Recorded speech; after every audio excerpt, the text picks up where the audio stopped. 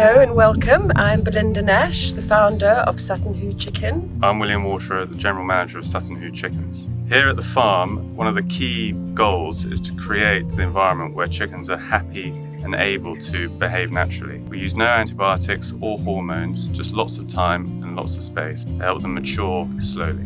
It's because our chickens have more exercise, are grown for longer and have a natural varied diet that they taste so much better. And we are so proud to be supplying such a fine foods, and we do hope that you all get a chance to enjoy a Sutton Hoo chicken in Singapore.